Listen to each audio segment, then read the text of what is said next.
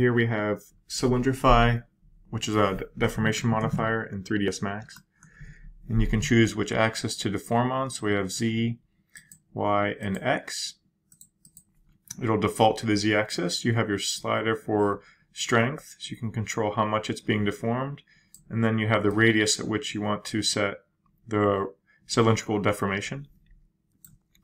You optionally have affect outside gizmo only, which means it'll only affect the verts that are outside this gizmo, which can be adjusted by the radius. So if we see here, we'll turn this back on and turn this on, and you'll see we can only choose to affect certain verts, which you can get some interesting shapes by doing that.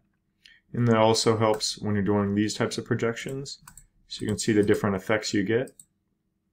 And you have some gizmo controls here to choose the placement of your gizmo, because sometimes by default, based on your object, the position of that gizmo will be in the wrong place. And that's it.